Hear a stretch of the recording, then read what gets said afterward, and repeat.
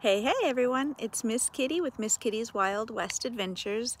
I am out here in a local graveyard that is near my home, and I keep going by this one grave. So some of the graves have name markers and year markers.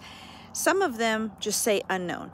But I'm going to show you this one, and I have a question for all of my cemetery scholars out there. Help me understand how and why they know this. Okay, so here's a grave that you can see, and the sign, of course, says do not disturb, but it says unknown grave, and then it says adult 20 to 40 years. So my question is, for anyone out there who researches cemeteries, how do they know that the person here was between 20 and 40 years old? Let me know down in the comments.